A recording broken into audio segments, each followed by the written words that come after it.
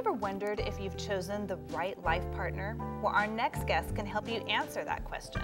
California Life is happy to welcome America's marriage doctor, Dr. Jacqueline Del Rosario. She joins us today to discuss how she has helped thousands prepare to tie the knot and to improve their marriages. We are so excited to have you here. Thank you so much for joining us in studio. It's my pleasure.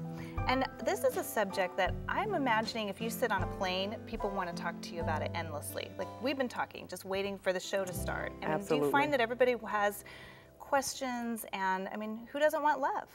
Everybody does, and everybody wants to be in a winning relationship. What are some of your tips for analyzing just the perfect compatible mate? Well, I think you said it. First of all, learning compatibility. So I think that the very first thing is they have to learn how to analyze who's compatible and who would make a suitable mate for them. Then I think that the second thing is that they have to be ready to understand that it requires work. All of us think that love is all you need, but that's really a misnomer. It's not true. You really have to be ready to do the work, and then you have to get fit, learn the relationship skills so that you can negotiate the institution of marriage successfully. And how about for people that are already married? I mean, do you have tips for, I mean, gosh, we're always working on it. We are. But you know, as a counselor, one of the things that I find is that most married couples have issues surrounding gender. They're unhappy, and these are gender issues. In other words, he's male, she's female, and so males tend to like certain things, females others. We need to accept the gender differences and learn to work with them. They actually bring balance into the relationship. And then number two, if there's things that we're unhappy with in the marriage, learn to negotiate.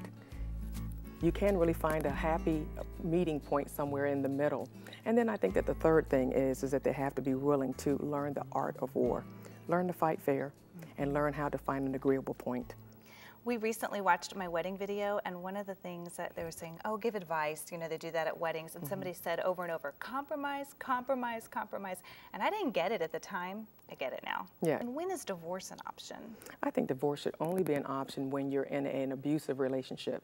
If you're suffering physical abuse, mental abuse, or emotional abuse, then you need to get out of that relationship. But for the most part, if the parties are in love, if they're committed to working through the relationship, really all they need is they need the right compass and the right skill sets. And I think that we can work towards making that relationship healthy, successful, and fulfilling. You know, there's so many books out there, there's so many websites, there's, you know, all these different angles telling you, you know, what you should do, what you shouldn't do. What are some of the mistakes that you see that people make? Well, the first mistake, as I mentioned, is not assessing compatibility and just going for the love thing. Number two, misconceptions about what marriage is all about.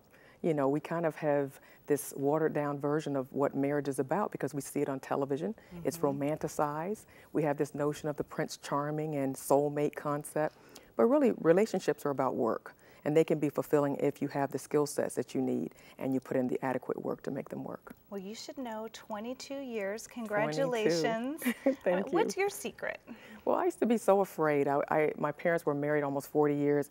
I was concerned if I had what it took to make it work.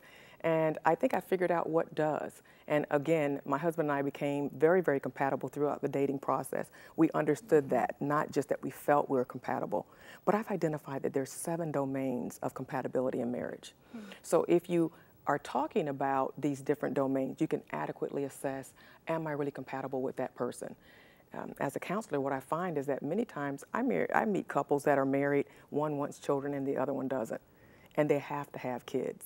And then how do you make that work? Why are you two together? There's gross incompatibility there. And so what worked for me was, first of all, compatibility, learning how to fight fair and working through this whole issue of marriage as a partner, as an equal opposite in the relationship. What's your advice for people that are just stuck with the grass is always greener on the other side? Instead of worrying about greener grass, water your own grass. Fertilize it, and it can also be green. I love that. I love it. I think I need that, you know, on my signature on my website. I mean, that's just wonderful. Any other tips that maybe we just didn't touch on that, you know, we can get from the website and also from the book? Well, sure. Actually, when you visit the website, bestmarriagekeys.com, I've really taken a lot of time to really make sure that I give people bite-sized nuggets to help them daily to walk out a good relationship. So whether you're about to get married, need to understand what is it going to take. If you're already married and you're having some difficulties, or if you're just happy and you want to make it get better all the way through, then you can visit our website and you can find out exactly how you need to do that. Thank you so much for being on our show. It's just been a real pleasure. It was my pleasure. Thank you.